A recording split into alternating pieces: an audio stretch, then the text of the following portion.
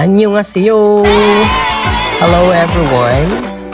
For today's vlog, I will take you to one of the cafeterias in the university to try soybean paste stew because I'm already hungry. Let's go!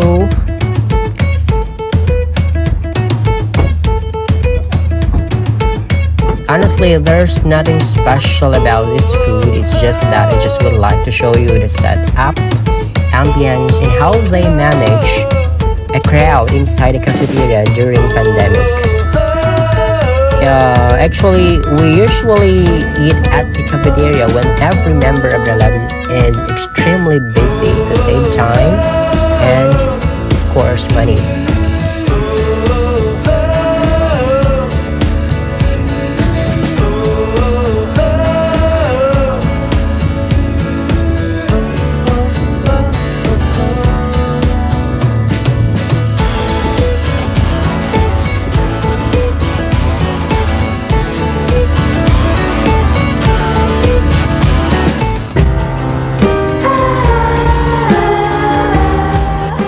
I also would like to show you the steps in order to successfully enter the cafeteria and enjoy eating without causing any harm to the other people inside. And first, students and employees are required to scan a QR code through their mobile phones and see a new application. In order to successfully scan the QR code, the students should answer first the questionnaire about symptoms of the coronavirus to make sure that all inside the cafeteria does not possess any symptoms of the virus. So, can you see that? That's how they prevent the spread of the virus. 1 seat apart, plus they put some barriers on the table. Once already inside, we may now choose our meal set and pay using PayCo or any credit cards. And then 2 to 3 days or maybe 1 week, I am not so sure about the information.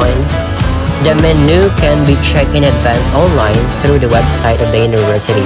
So if we don't like the menu, we have to go to a better restaurant nearby. That's why we always eat outside the university because sometimes it's very tiring to see the food here at the cafeteria.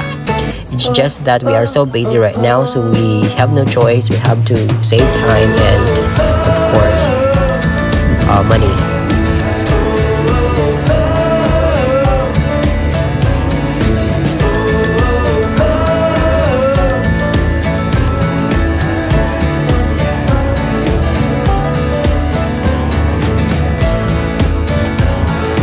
After getting the meal stop, we can now proceed to the respective areas where our chosen food is being served. So during peak hours, we have to fall in line and wait for our turn to get our own food.